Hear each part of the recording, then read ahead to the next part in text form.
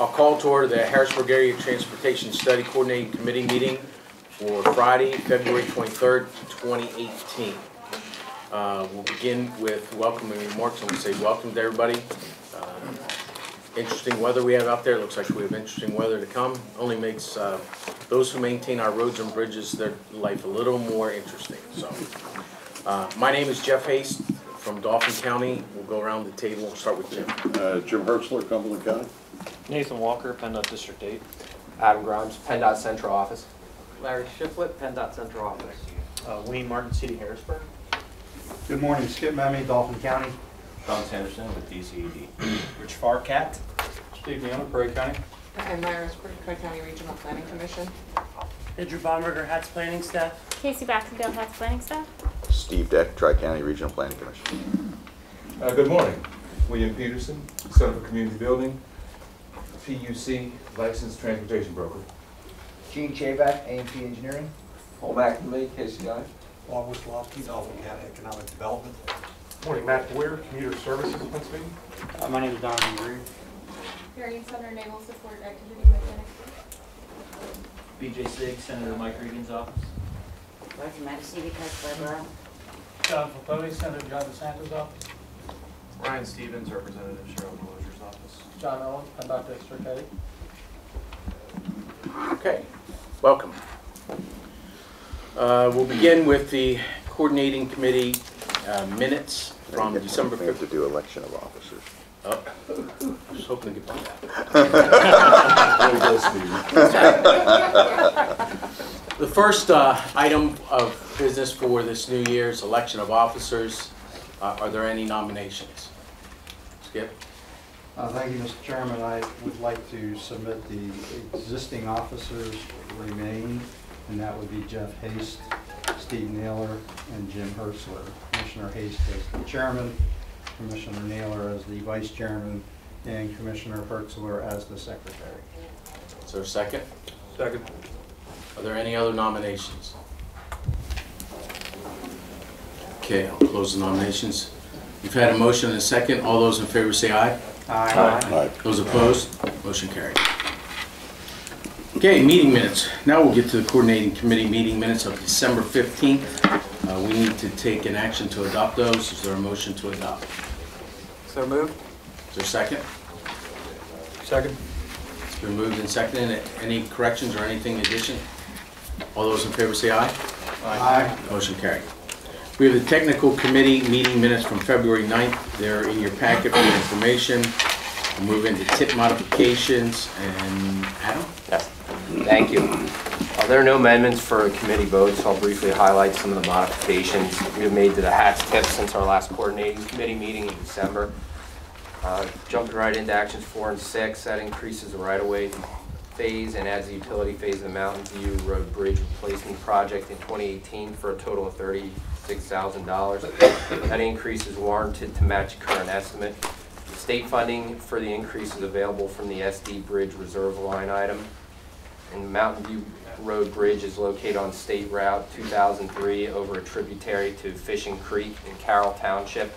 And that is scheduled for November 1st let date. Action 7 and 8 increases the right-of-way phase for the Juniata Parkway Bridge Replacement Project by $29,371 of State 185 funding in 2018 and 2019. That increase is also to match the most recent estimate and is available from the Bridge Reserve line item. That bridge is part of a super group A of bridges out of District 8 and is located on State Route 1015 over the tributary of Juniata River in Howe Township in Perry County. And last, actions 15 and 16 adds $10,000 to the right-of-way phase of the Pine Grove Road Department Force Bridge Replacement Project in 2018. Funding for that increase is available from the Department Force Culvert line item, and that is a replacement on 233 over Beetham Hollow Run in Penn Township. Those are all modifications, so no votes necessary. If there are any questions, I'll take them at this time. Any questions for Adam? Okay. There's also an additional item that was handed out titled the Capital Area Transit Draft Tip Needs. So as part of our draft TIP developmental process between central office, the district, and Tri-County, it was agreed upon that we would no longer just keep 50% of CMAQ for CAT. Instead, we wanted to add transparency, meaning CAT would put forth the items that they need to get, and then we would obtain approval from the coordinating committee to add those to the draft TIP. So with that, that's what's in front of you right now, and the needs for 2019 and 2020 as part of the draft TIP program include CAT vehicles, service support, and marketing. And you can see those totals on the first chart, and below is the current balance of what's on the draft TIP right now in terms of CMAQ funding, and then also with the CAT needs and what the CMAQ balance would be after funding those CAT needs. I'm not certain if Rich had anything else additional to add, but if we were to add these items, it would need vote from this body. Those funds are essential to the operation as it's currently structured. Without them, it would have a significant impact on the day-to-day operations. The importance of federal funds in the vehicle purchase is that, well, obviously you need the resources, but there are state resources that we could use potentially at 100%, but the local match, which goes back to the locals, is 3 1/3 on 100% or 3 1/3 on 20%. Because the federal funds cover 80% of the cost, state funds 20%, local matches on state dollars. So it's pretty important, I think, to the continuization that if we can to continue moving forward in the direction we had in the past. And if we take this action, what you're saying is for 19 and 20, we still have close to $3.5 million left. Yeah, between 2019 and 2020. Right. Yes. Okay. And that this would be carved out on the draft TIP, and once the TIP would take effect on October 1st later this year, those funds would be essentially flexed to the transit TIP then. Okay. Are there any further questions? Is there a motion? I'll make a motion to adopt the 2019 draft TIP needs for capital area transit.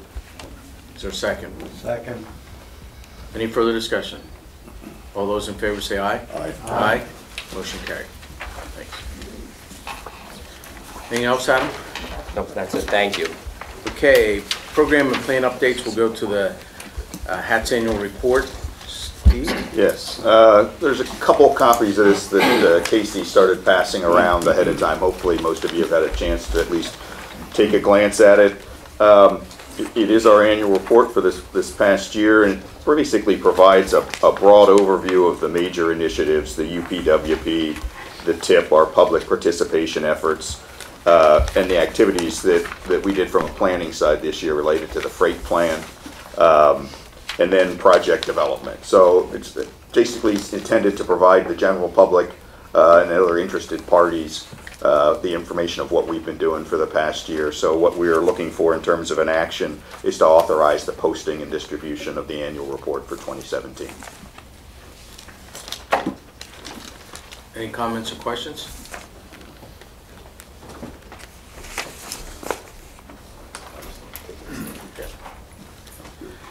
Okay, we'll move on then. We have the 2018 to 20 UPW update. Can take a motion on posting the annual report. Motion to post. Got it. Second. Any further discussion? All those in favor say aye. Aye. Aye. Motion carried. All right, Diane? Thank you.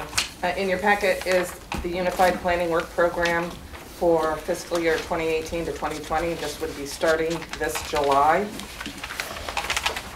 The format of the report has been changed based on certification review comments, but the basic information in there includes task descriptions of what our work will entail over the next 2 years. Specific tasks including public participation, congestion management, intermodal management, data development, and TIP implementation. By the time this work program goes into effect, our long-range plan will most likely be adopted. So we'll be focusing on implementation, performance measures and targets will be a focus area. Implementation of the environmental mitigation strategies and mobility needs that are defined in the RTP, and collaboration with MPOs and PennDOT in terms of the PennDOT Connects program, traffic incident management teams, and potential P3 opportunities. In the second year of this work program, we'll be starting again a TIP update. So that is a recurring cycle, as we all know. So the total budget for this UPWP is $2.1 million over 2 years. And we've also requested some supplemental funding for a dedicated short-range communications deployment plan, working with the planning partners in District 8 to coordinate some of the communications technologies that we'll be facing with the more automated vehicles and those kinds of technologies. We are also requesting CMAQ funds, again, for Susquehanna Regional Transportation Partnership, their community services program, which is very successful, and those CMAQ funds are also included. At the end of the report is a budget summary on pages 20 and 21 for each of the years. Any questions? Any questions of Diane? Is there a motion to accept the plan? So moved. Second? Second. Any further discussion? All those in favor say aye. Aye. Aye. Motion carried. Mike Pett, Andrew. Thank you. At the last HATS meeting, we selected 3 projects for our TA set-aside funds. They're the Paxton Parkway, the downtown Hershey pedestrian improvements, and the Cumberland Valley Rail Trail Greason project. We provided comments to PennDOT on the three projects we didn't select from that application round. That's the Upper Paxton Township pedestrian safety improvements, the State Route 230 pedestrian corridor and stormwater project, and the Dickinson College bicycle and trail project. Those all remain eligible for selection at the statewide round. I just spoke with Chris Metke yesterday, and they're still going through their evaluation process. We're very close. Okay. We just held a bike ped passenger task force meeting on Wednesday. Pretty much the entire meeting is spent talking about a major bike ped component for the upcoming RTP that you guys will see next at the April HATS meetings, our regional backbone. We're working to identify kind of the most important bike ped routes throughout the region that we can kind of use as the name would imply, a backbone upon which we can kind of build the more local needs off of. So if anybody has any questions, be happy to answer them. If not, that's all I have. Just a sort of an administrative. Larry, when they make the selection, how and who will you notify? Typically, I don't want to say there'll be a press release for these because it's there's federal funds involved. There may be, but we would send an email out to Steve and staff to notify all of them. We do that statewide to all the planning organizations. I would just ask for additional planning we may have in the county. If you could, for the 2 that are in Dauphin, let me know, and I assume for the one in Cumberland, Jimmy would want to know. Yeah. The municipalities are also, the project applicants The sponsors also, yeah, are also. absolutely. Yeah, municipalities may get notified. I'm just asking we at the county so we can do planning as well, so. Okay. Sure. Got it. All right, anything else? Thanks, Andrew. 2019 TIP update. Is that Yeah, I can Nate? start off with that. You provided a copy of the draft tip in the packet. I'm just going to highlight a few things from the draft tip. In Cumberland County, there are 8 new bridge starts, and for the interstate program, we have the I-81 Carlisle West project carrying forward. In the Dauphin County region, we have 12 new bridge starts, and we're continuing to carry forward the Eisenhower interchange and the East Shore Section 3, which is from the South Bridge to the Eisenhower interchange. In Perry County, kind of an anomaly this go around, there's 25 new bridge starts on Perry. Reason for that is we're looking at the 22 bridges, 22 322 bridges up through Perry for preservation work to line up with a resurfacing project. So that's kind of the anomaly there because we're looking at all those bridges through that corridor. You also have a chart in front of you that I handed out. It has a listing of the improvement types and the amount of funding associated with those improvement types. That miscellaneous line item that you see, that would be the line items on the program and any funding that is in those line items. You can go down through and see all the different types of projects. Of course, we're heavy on the bridge side. And this is just the HATS program. This is not the funding associated with the interstate program. And the chart right beside it is the funding broken down by amount of funds towards each phase. With that, Casey, do you have anything you want to add? Or if you want a specific list of projects added, I can offer that up after this meeting. Okay. Any other questions for Nate? Okay, we'll move into the RTP update. Casey? Thank you. Two of our committees recently met at the end of January. It was our Alternative Modes Committee and our Mobility Committee, which looked at the disabled and elderly populations and their needs. And we also distributed the flyer that we put in front of you at the last round of meetings to about 600 organizations and all 103 municipalities. As far as we know, the municipalities have been doing a great job of posting them on their bulletin boards and in their buildings and in areas where the public can see them. So if you see them around, give them a pat on the back, and if you don't see them around, make sure they do put it up because we want to get the word out. Other than that, If I could just add a couple in terms of getting the word out that we're undertaking the plan. She mentioned the flyer and that we directly sent it to almost 1,000 different entities. In addition to that, just the way today's public involvement goes, in the month of January, we posted the flyer on Twitter and got 3,351 views in 1 month related to that. And then same thing on LinkedIn, it got another 631 views. So there's 4,000 people that were made aware of the planning effort and given the opportunity to participate through our website. And the only other thing I'll add is a kind of an unusual twist to our outreach. We've had several meetings now with Amish and Mennonite peoples, and we're going to meet with them in each county, getting a lot of good information on the locations of their key facilities, what routes they primarily use, issues they run into. So a little different twist. It's been very informative, and they've been great and very appreciative of the outreach. So just a few things. and then also Perry County Chamber of Commerce and CREDIC both also put the flyer in its own email blast from both of those organizations. So it's getting distributed really well. Very good. Any questions or comments?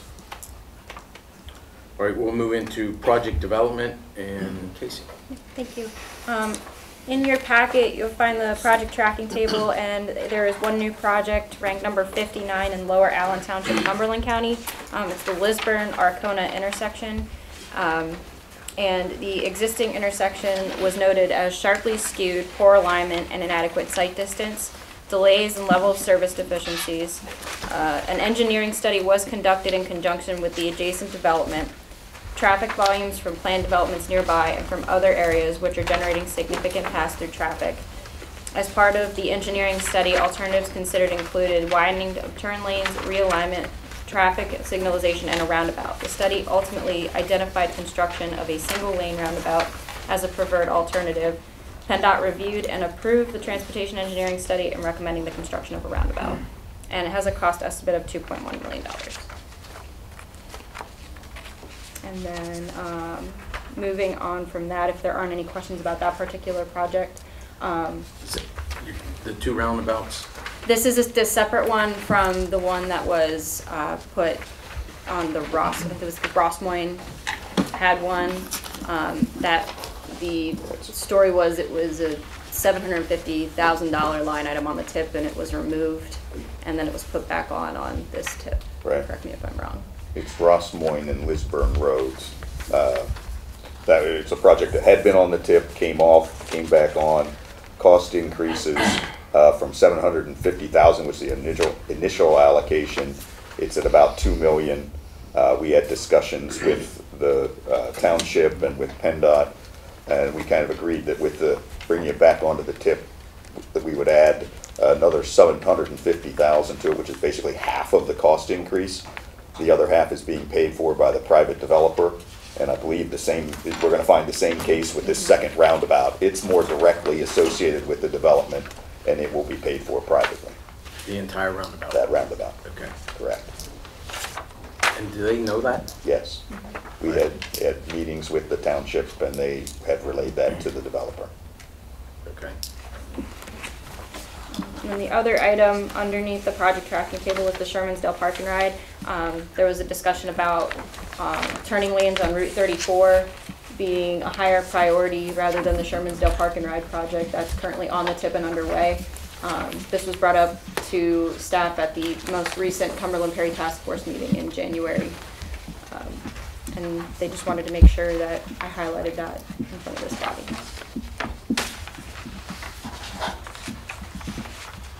You're good with all that? Yes, I was at the meeting, Aaron, and the turn lanes, which were identified way back, like 15 years ago, I think when that project started. I was on the board back at that time.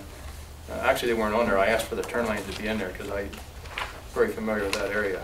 And I think the consensus was at the Cumberland Prairie Task Force meeting that is a priority over the park and ride there. And we talked about the one up the road towards Mex Corner. There's a intersection that should be addressed. Nate's familiar with that one.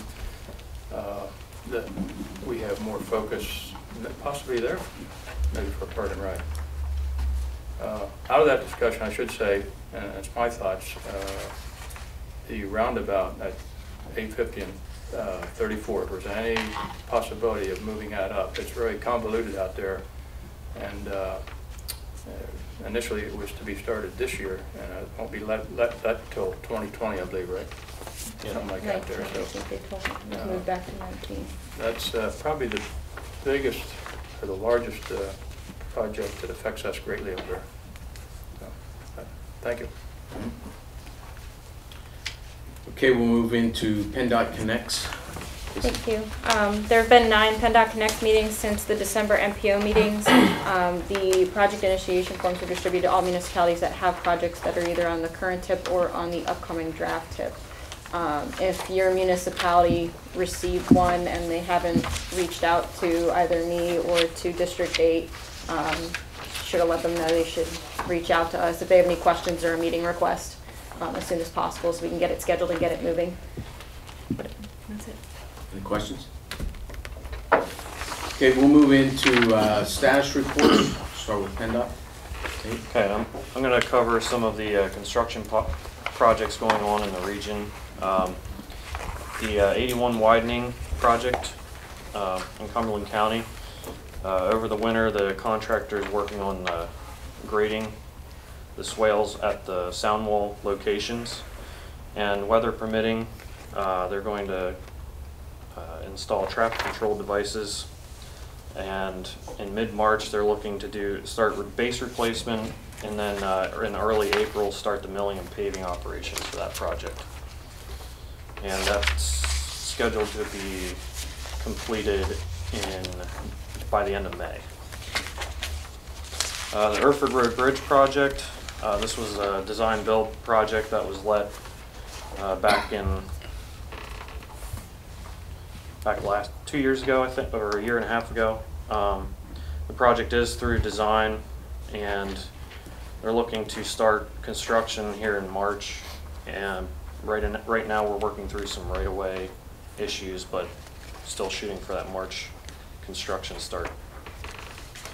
The overhead bridges, the US 222 bridge, traffic was switched on the 20th this week to a new configuration, and work will continue with the bridge substructure construction with a goal to place new beams by April 1st.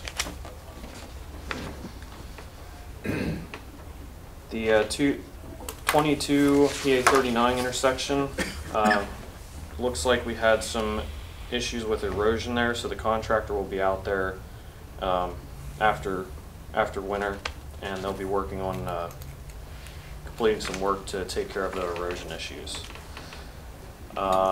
The merge lane project, right now there's nothing, the contractor isn't out there working. They will return to the site after winter here in the spring. At that same intersection, is that where you're? No, this is the 81-83 merge lane widening project out in Dolphin. Yeah.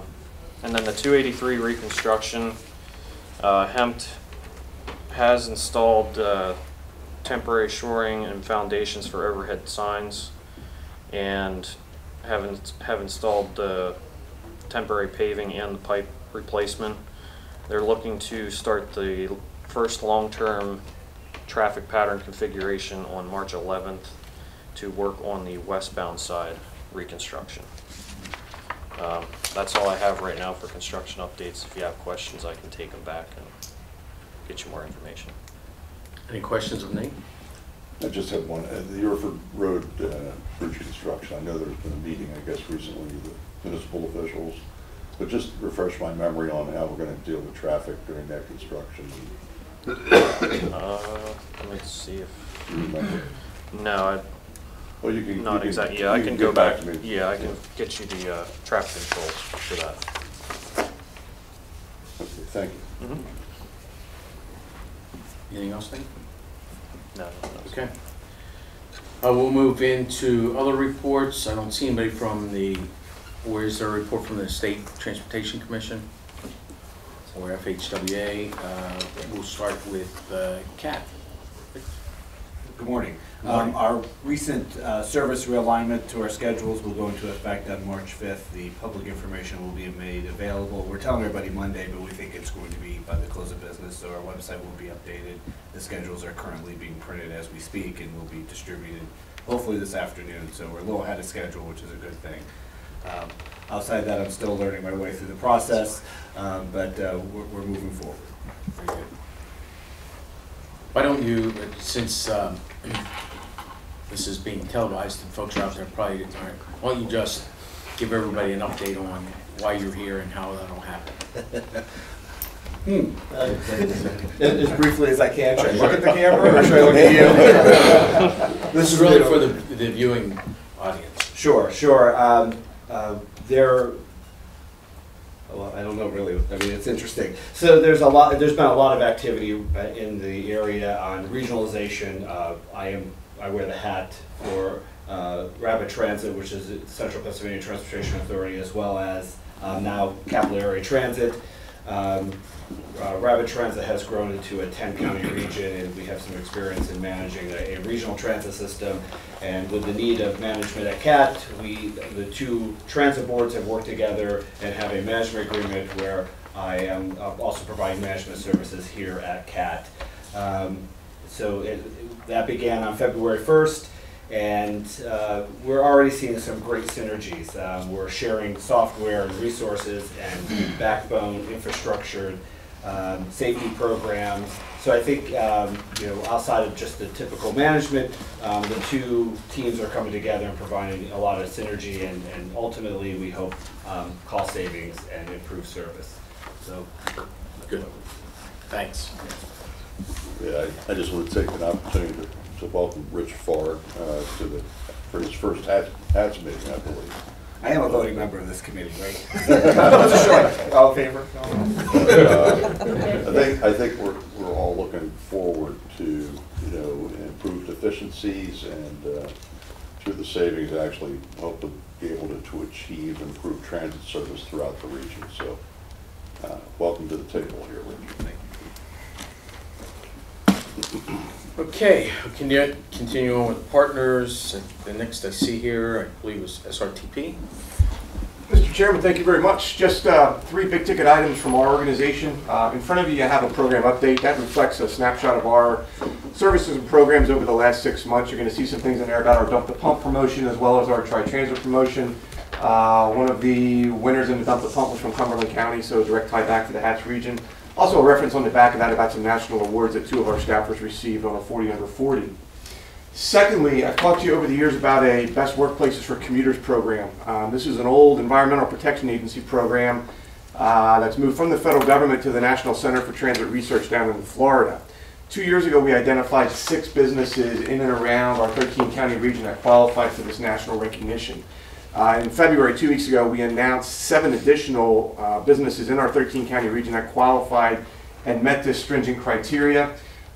It's a recognition of employers who go the extra mile to accommodate their commuters that are coming in. So be it bike racks, be it showers, be it discounted transit passes, be it anything related to a commute mode coming into their place of business other than driving by themselves, goes towards a points count on this checklist. 7, again, Hollander Sleep Products, Europe and Lancaster Labs, Comcast in York, County of Lancaster, Always Bagels in Lebanon, and you're all thinking, aren't there any from our region? Yes, there are, 2. Ingram Micro from Dauphin County, as well as Fresh Express from Dauphin County. Again, these are nationally charted applications that these businesses take the time to work with our staff and put in, so to get that recognition is kind of a big thing for them, and they'll have that moving forward. Lastly, and maybe most importantly, the little wrap card that you have in front of you, and then those in the audience, and especially the legislators, if you need some, I'll make sure you get them. Community Services launched a brand new app on February 6th. I've talked to you over the years about our rideshare database that was always on a web-based platform. We had about 30,000 people in there that were looking for carpool matches. We have now become technologically savvy. We have an app so that on the old website, when they went click and they went somewhere else click and they went somewhere else click and we lost them, that's done. Now you click, you put your name in, you click, you track your trip, you click on the app and you can gain rewards. It's set up on a simple premise that if you incentivize somebody for doing something, they're more than likely to do it again. We're really looking to roll this out across 13 counties. We're targeting our transits because they're already on the bus. They simply need to download the app off of their Apple Store. They can track every transit trip they take. They can get points for that. We're just short of 100 local and regional retailers on that app right now that are already participating. We have boots on the ground. We're out with the mom and pops, the pizza shops, the local things that are going to be in your communities that might be more than something that you're familiar with. You might be willing to track your trips and then go ahead and collect those coupons or buy one, get one, or whatever they may be. There's raffles on there for, you can take your points and you can buy a raffle chance into a Dick's gift card, into a Smuggler's Notch vacation, things of that nature. This same platform is used nationally, both in Boston, Massachusetts, and across the state of Connecticut on some of our other TDM programs that we run. So it's really been an effective tool. The thing that I can't underline enough is that this is a data collection service as much as it is a track your trip and reward service. Every trip that is tracked, we know the origin, we know the destination. We're going to be able to calculate on that platform the vehicle miles that were removed. We can grab some emissions data from that. We'll be bringing data back to all of our MPO partners in counties saying, hey, these are the number of people that are tracking trips. This is the results of those trips. So it should be a useful tool moving forward to make sure that you have some hard and fast numbers as to who's using it and what numbers we're getting out of it. A little more specific than what we may have had in the past. So absent any questions, I appreciate the opportunity to update, and I'll let the meeting move along. Any questions? Thank you. Thank you. DCNR? Sean?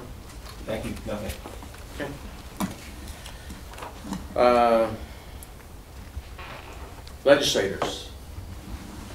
Senator Regan, DeSanto, Schroeder Loge's office. Anybody have any comments or questions? None today, thanks. Okay. None today. On the report. Thank you. Local report, City of Harrisburg. Thank you, Mr. Chairman. Just probably seen the bagged meter on Goodwill Drive. Just an FYI, that's being funded by a multimodal grant as part of a highway occupancy permit by the developer. That signal is expected to go into service May-June timeframe. And when that happens, Forester Street, Goodwill, and Claude Nicholas Drive will operate in a clockwise one-way traffic flows. So when you're coming to the next meeting, just be aware of those traffic pattern changes if it is in effect. The other thing, 3rd Street multimodal project was kicked off in the fall, and construction is intermittent with the weather, but it is ongoing, and we should maintain two lanes of traffic at all times except in the nighttime paving later in the fall. But that's all I had, Mr. Chairman. Any questions, Wayne? Any other municipal reports or comments? Vice Mayor? We're still wondering when we're going to get on a list to get something done. because of the 283 construction, we're getting a lot more truck traffic through town, because people want to avoid anything between the Eisenhower interchange and the road into the airport, so they're coming through Harrisburg, and it's really wreaking havoc on our roads. And we really need to have something done. And you had said that you didn't know when or where we were on the list to be done, but that it was some years in advance.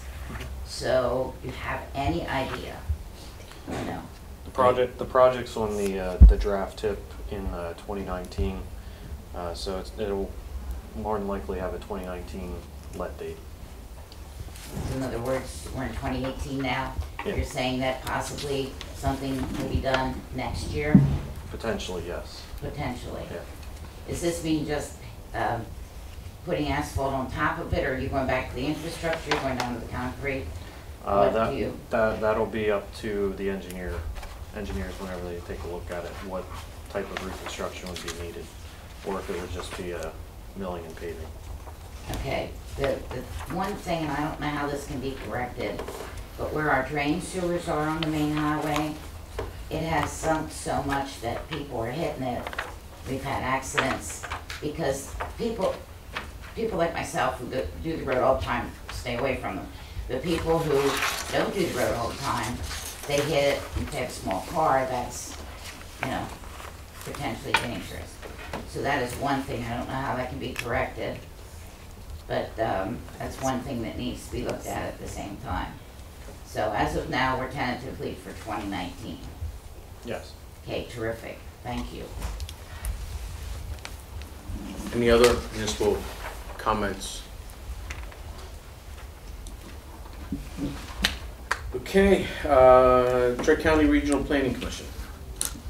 Diane? We have 5 projects currently underway with the Regional Connections Program, and they're all progressing. That's about it. Any questions of Diane? All right. Are there any comments or questions from the public? Any other items from the board? Just want to Yeah. know Go ahead. there's like a 5-page summary of Trump's infrastructure bill proposal in your packet, just in case anybody's interested. Yeah. Yeah, and I don't know if Steve or Jim, NACO's actually been very good. Our National Association of County Officials getting information out to us on that, so I don't know if you had a chance to see those, but if not, you can go to their website, go through, they have a pretty good briefing as well. And I thought, yes. Just one other quick thing. Peeking at the signature sheet as it went around, I don't want to single them out, but I do want to acknowledge that there were some folks here from the Navy post in Mechanicsburg. They didn't know I was going to stand up, but they allow us to come into their fairs in November. They've been a nice partner. Talk about a star in and amongst the commuting public as far as van pools coming out of that facility. So we all try and get people out of single drive-alone vehicles.